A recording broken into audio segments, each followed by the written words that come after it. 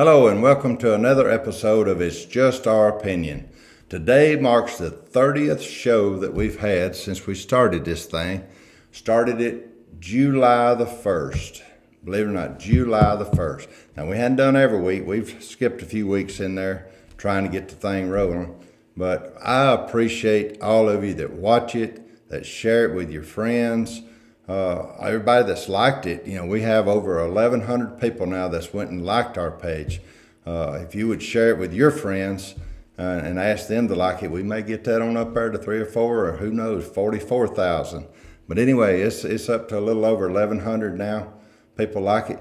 Last week was our most viewed show. Believe it or not, we had over 13,000 views when we went out to Fagerman Farm and interviewed them about their sheep farm. People loved it. Over 13,000 views. And of course, the week before that, we actually had our granddaughter Izzy on and got over 8,500 views in. So, it keeps growing, and I appreciate you keep sharing it and let your friends know about it. Like I say, it's something we enjoy doing. We're not making a lot of money at it, and so far, my wife's always quick to tell me that it costs us money every week when we do it. But we have fun doing it, and we're getting to share our opinions and getting the people to see different things out in the community. A lot of folks would have never heard of the farm, Fagerman Farm, if we hadn't not done that. But it went all over the state, and like I say, over 13,000 people viewed it. So thank you. Just continue to keep watching, continue to keep sharing, and who knows, this thing may grow into somewhere where I may be on a late night TV show someday. But anyway, thank you again for watching the show and spreading it for us.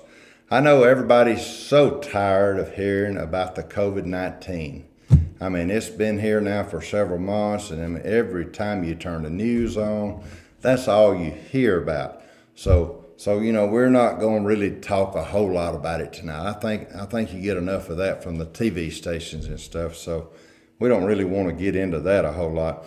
But there are some effects of this COVID-19 that I think we need to discuss. One of the things is the restaurants.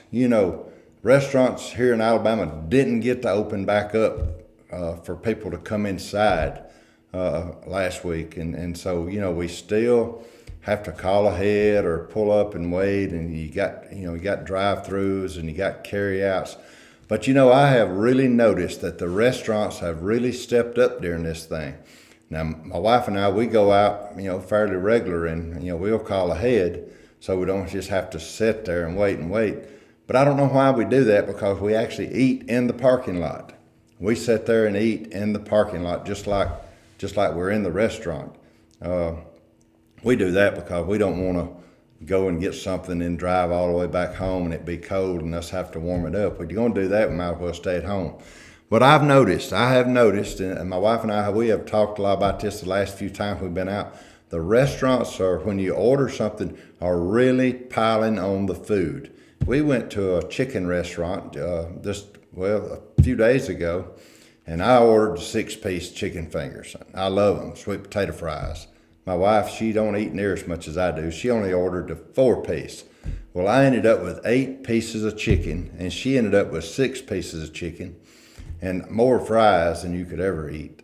And so, of course, we brought the leftovers home, and we just couldn't eat that much food that they piled on. But they didn't charge us extra. Done great. We went tonight out to a steakhouse, and of course I didn't get steak, I got chicken again, and she got chicken, but we got more than we ever asked for, more than we could eat. We actually had to bring some home then. Now normally when we go to these very same restaurants, we sit there and we think after we get through eating, I wished I'd ordered a large. And you can tell by looking at me, most of the time I do order a large, but the carryouts, they have really stepped up to the plate and added more food for the carryouts. We done a barbecue sandwich the other day and went through this barbecue, and I'm not going to advertise for them here, and I don't want them to have a crowd where they couldn't serve everybody if I started advertising for them here for free. But the barbecue was packed so much I mean, it was hard to eat it. It was just so big. So when you go to the restaurants and you order out and stuff, be sure and tip these folks well. Restaurants are struggling right now. They are struggling because they can't get customers inside. And a lot of people just don't do the drive-thrus. But I'm telling you, they're stepping up to the plate and giving you plenty of food when you do come through. Another thing, everybody's waiting on the barbershops to open. You can tell. It wouldn't hurt me a bit in the world to have a haircut. Everybody's wanting them to open up. I see people all the time that need a haircut bad. I don't say nothing to them because I know they probably waiting on the barbershops to open themselves. So a lot of these ladies and stuff, you'll see them now starting to wear little hats when they go outside and stuff, and that's so that you can't see the gray in the hair. They need the roots fixed and stuff. So, it's been a burden on them. I'm hoping the next few weeks now that we're going to have the barbershops open back up, the beauty shops, and our daughter, Patty, and we've had her on the show here several months ago, is a beautician. She's got people just booked up waiting for her to open. People calling, wanting her to do it at home, but no, don't do it. We're not doing it at home. We're going by the rules. And so, we just know people all over that's hurting. And so I know everybody's going to be glad when all of that is over. But now, one of the good things that did happen last week is the beaches. The beaches are opened up again. Now, we see on Facebook people we know, they're flocking to the beaches like they've never been to the beach before.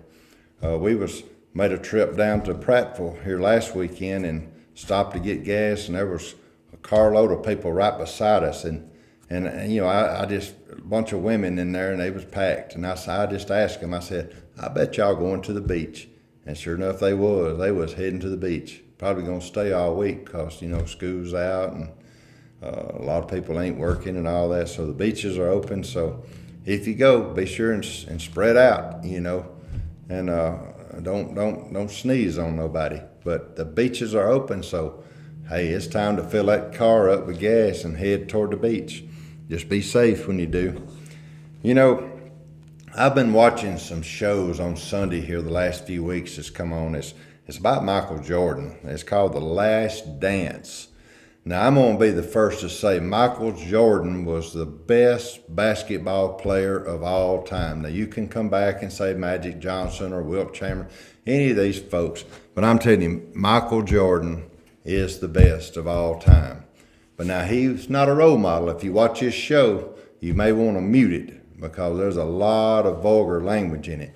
We just like to turn it down and just watch him play basketball. Now, I grew up in the Michael Jordan era. I loved to watch him play. There was hardly a Bulls game that come on TV that I wasn't sitting there watching it because he was that good. And I remember him at North Carolina. He was good in college. But Michael Jordan, The Last Dance, I would encourage you to watch it if you want to see some good basketball. But also, if your kids are around, mute that thing so they can't hear it because you got him and Scottie Pippen and even Dennis Rodman and Steve Kerr. All those people, they never claimed to be role models. So they do a lot of talking that you and I wouldn't be talking, but they're great at basketball. So turn that thing down and just watch it. To me, I just love to watch him play. I even watched him play some games when he went on to the Washington Wizards. He wasn't the same Michael then. He just didn't look right in that light blue either. So, but Jordan was the best of all time. Well, I want to show you something here that I got out of my chicken pen today. A lot of people, especially y'all city folks that don't raise up on a farm, have never seen a double yolk egg. Now, I hope you can see the difference in these right here. Now, this hens, they usually lay them like this, but this one grunted enough to have this one. Can you imagine the pain that hen went through getting that double yolk? That is a big egg right there. Now, I know a lot of y'all have probably seen some big double yolk eggs. And I know there's some of you sitting there thinking, now, Ray, that's probably a duck egg. Well, if that's a duck egg, it got in my chicken pen somehow. But it's not. It's a double yolk, big old egg. I don't believe that chicken will lay for a few more days. You know, it's kind of like giving birth to twins. Probably she's probably gonna be just kind of out of business for a few days. But it's amazing. Every now and then we run across these. We don't have a lot of chickens. I think we got 6 hens and three roosters. So you know, they're a lot of fun to watch and stuff. But that's the first double yolk we've got this year. But we've had them before, and it's really neat. Now, I know a lot of you know what this Sunday is. Coming up this Sunday is Mother's Day. Now, I know you can't load her up and take her to the finest restaurant and take her inside and feed her like you want to. You can feed her in the parking lot. But Mother's Day, of all days, we need to remember our mothers. You know, without our mothers, we couldn't be here. And so, you know, the mothers are always the backbone of every family. And so, you know, I appreciate my mother-in-law. I don't have a mother now. My mother's been dead now for several years, and I sure do miss her every day. And, of course, my wife's a mother. But, you know, treat your mothers good. Take them out. Take them flowers. Take them in a card and show them how special they are. And now some folks probably ain't getting to see their mothers because there's COVID. So if you're not getting to socialize with them a whole lot, go by and get you a mask and put on and go and see them. Don't let this COVID-19 keep you away from seeing your mother on Mother's Day. I mean, you know, that's a very special day. And like I say, mothers are the backbone of every family. And so we need to honor them on that day. So next Sunday, this coming Sunday, show your mother that you love her. Tell her how much you love her and show her. Well, thank you again for watching the show. I appreciate you tuning in. Like I say, this is our 30th show. I hope you'll share it. I hope you'll continue to watch it. Tell your friends and neighbors about it. Now, we've said a lot of stuff here today, but everything I've said, just my opinion.